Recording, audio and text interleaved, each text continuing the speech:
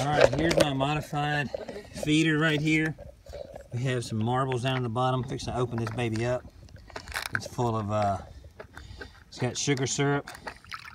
It also has the Fat B-Man's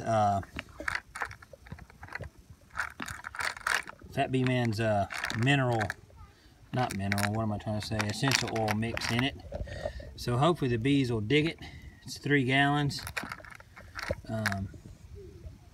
Hopefully the bees won't get in here and die. So we'll see. So, nice little feeder. Yeah, now you saw Bennett while ago did this video. This is my Fat B-Man Brood Builder concoction.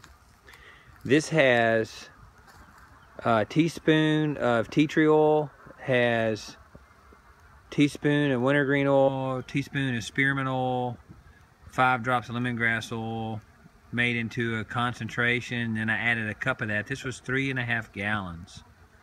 I actually added it into a 5-gallon bucket and poured 3.5 gallons into here, and the bees have absolutely cleaned it out. Now these bees right here are the bees that live in this sweet old barn right here with the 6 colonies. But y'all, this is 3.5 gallons since last night. We put this out late last night, and I'm pretty sure up inside of this container, because I see the bees going in the nozzle over there, where they're clustered up the most. Those bees are absolutely wearing it out. I'm starting to get peppered with bee bumps. I got busted in the eye yesterday, so I'm a little cautious. I don't have my veil on. But this is phenomenal. 6 colonies of bees just absolutely wearing this out. I want to see if y'all can see how many bees there are clustered right there going in and out of that nozzle.